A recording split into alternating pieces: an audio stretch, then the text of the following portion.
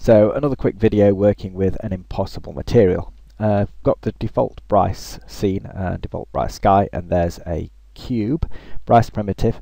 I've just placed it there and I'm going to put it at the world center, and I'm going to get rid of the infinite plane, and I'm going to take my camera and place it inside this cube at the world center.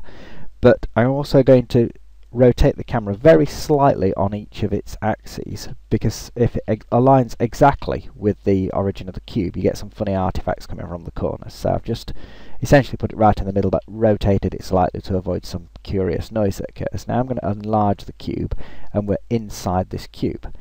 Now the cube isn't fully dark. You might be able to see, though you're probably not. You take my word for it, unless I make it very large. There you go, you can see it now. That there's some haze inside this cube, possibly haze, possibly fog. Let's turn off. See, I've turned the fog off, so it must be haze that's causing this effect. So, although no light's getting in this cube, and we can prove that by disabling the sun, you still get some effect. Now, if I modify this cube now, and it's not diffuse but make it just perfectly reflecting, what you get is an effect caused by the reflection of the haze within the cube. So I'm just going to reduce the size of the cube to and widen the field of view to give you some idea of this effect. So what's happening here is that the haze is getting in the cube, and because it's lit up, it's getting reflected perfectly off the mirrored surface of the cube. But what if I make an impossible material here that sets this value of reflection higher than 100? Well, what I suspect happens here, and I'll show you how it's done, is that it causes the surface to become a light amplifier. So not only does it reflect what's there, it also adds a little bit to the light, and you can create different effects with that. In this case, we're going to create an abstract effect with it by using light amplification. So put a blob in there, hold the shift key down, click on the name, go to basic, and we'll rework this check blue to be our amplifier. So go into the deep texture editor, we only want the alpha output, and we need the noise function here to be modified. So go into that and go distance squared minimum octaves 1. You can leave the rotation and leave it at 3D, but we want a frequency of -1 to get this working. So when you see this stripy pattern, you know it's producing something that's out of range and can't be displayed in the deep texture editor. That value is highly negative. It's extremely negative. So far out of range that it won't be very useful for us here, and we want a positive value anyway. So pop that into the next component and use difference. At the moment that'll just produce 0, but if we go here and modify this function to none, that means the difference will result in a highly positive value. That positive value, as it happens, is far too high for us to still be able to do very much with it. So I'm going to now add this component to the third component and use multiply, and then by modifying the sine filter in this component here, I can bring this down by multiplying it by a very small value, by modifying this filter right down so that the output of this is very low when it's multiplying it, into a range where it becomes usable but still more than you can normally get. So when you see these bands spread out to this sort of level, that's coming into a range where you've got an output that could be useful.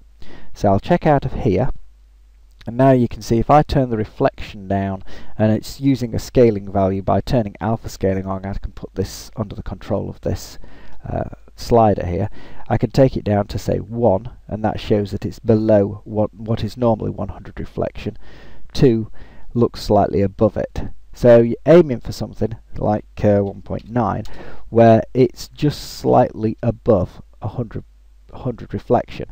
Now if you're not sure, just remember that value 1.9 and go back to 100 and look at the size of the highlight on there, and then go back here and go 1.9 and then see if it looks bigger, which it does. So that is now a amplifying reflective surface. So I'll check out of here, switch the view from the camera, and we'll see what effect that's had. So it's got brighter inside this cube.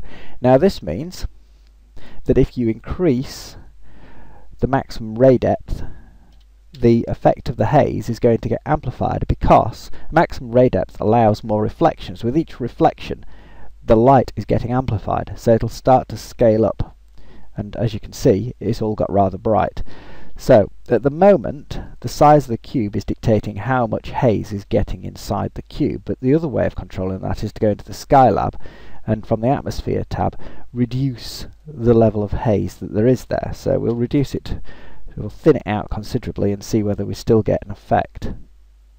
Okay, so it's gone rather dark, but if we want to capture more haze, now we can just enlarge this cube, and there you go, we've got some more haze in this. So by having the value set quite close to being ordinary level of reflection, it makes it easier to pin down where we are in the scheme of amplification. It's just feeding back on itself and getting more exaggerated, but the pattern will change if you increase the level of reflection, because it means that the more things have bounced, the brighter it'll get, so you'll get more contrast. So I'll take that up a little notch there and render again, and then I'll have to reduce the size of the cube so it doesn't encompass as much haze, and then look at the effect forming here.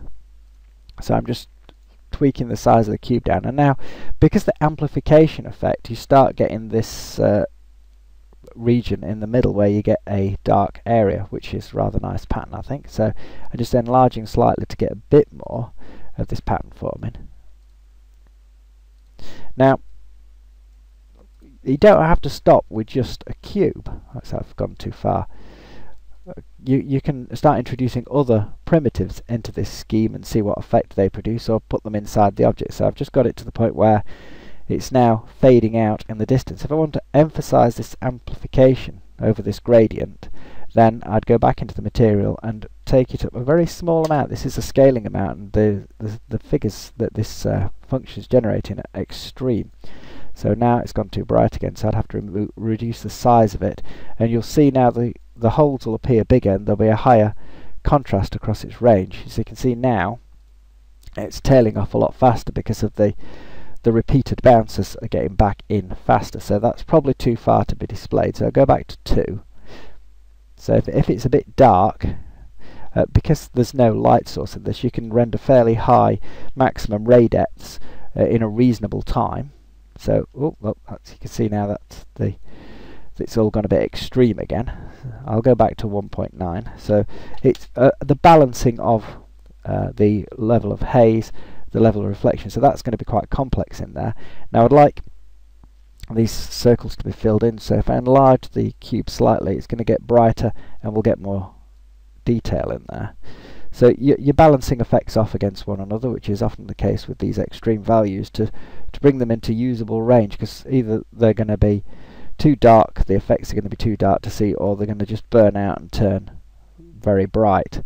So the level of complexity in this pattern, now you can see the sort of illusionary patterns, like these zigzag lines occurring as a result of the interference between the different levels. So I think that's an interesting effect. Probably it would benefit from being less complex.